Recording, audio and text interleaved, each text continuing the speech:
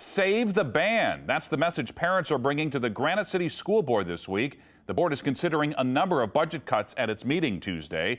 And as News Channel 5's Stephanie Diffin reports, some parents want the band off the chopping block.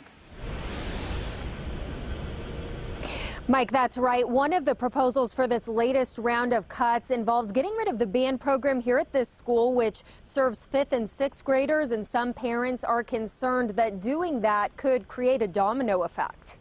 For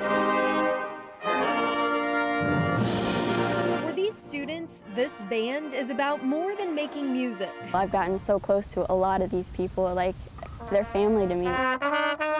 I've never really had a passion like I do for music for anything else that I've done.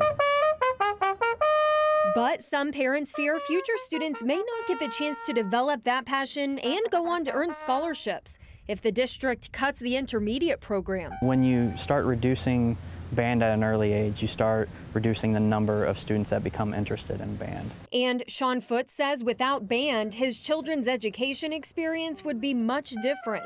They're more focused. They have more drive because of the passion that they've developed from band.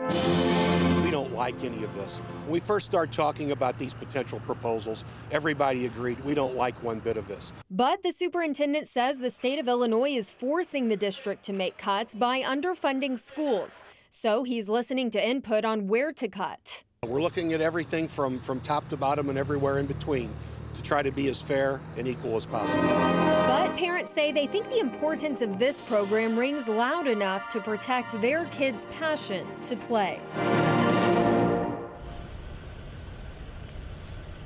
The district is also considering cuts to some athletic and even academic programs. It is encouraging parents to join in writing lawmakers letters in hopes of not having to make any of these cuts at all. Mike?